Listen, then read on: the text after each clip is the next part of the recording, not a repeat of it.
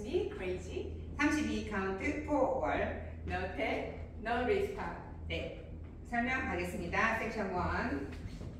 섹션 1. 오른발 백삼바, 왼발 백삼바 하시면 됩니다. 오른발 백, 사이드락, 백, 사이드락 하시고 다이브드 스텝 4분의 1 턴 with 키치로 하시고 크로스 셔플, 크로스 셔플 카운트 오른발 백삼바 시작 1 and 2, 3 and 4, 5 and 6 and 7 and 8 and 1. 섹션 2 옆으로 사이드 샷세를 가지고 사이드 샷세 후방 브레이크 크로스락 사이드락 크로스락 하신 다음에 왼쪽으로 4분의 1턴 오른발 앞으로 나와서 4분의 3턴 스파이럴 오른발의 무게를 주시면 됩니다.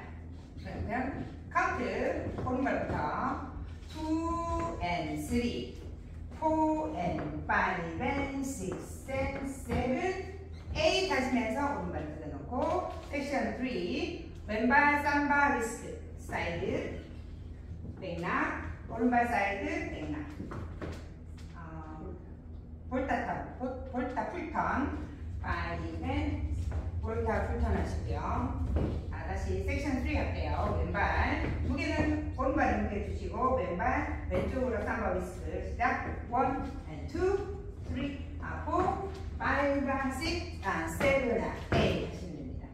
섹션 4 walk forward shuffle walk forward shuffle 포드락 왼발 리커버 왼발 빼가시고 오른발 스윕 오른발 빼가고 오른발 스윕 왼발 빼가고 오른발 스윕 하면서 1번 연결 X 삼바로 연결하시면 됩니다.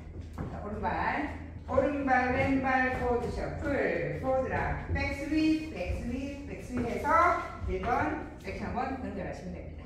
처음부터 풀 카운트 하겠습니다. 오른발 백삼바 시작 백삼바 다이아몬드 위치 크로스 셔플 사이드 샷세 후방 브레이크 4분의 1 스파이럴 삼바 리스크 볼타 풀턴 워크 셔플 포드락 백 스윕 카운트 이쪽 보시고 있으면 카운트 해봐요.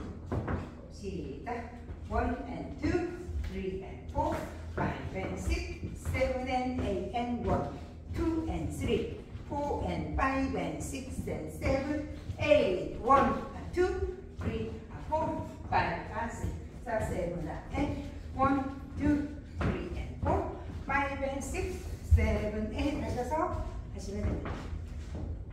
안녕 감사합니다.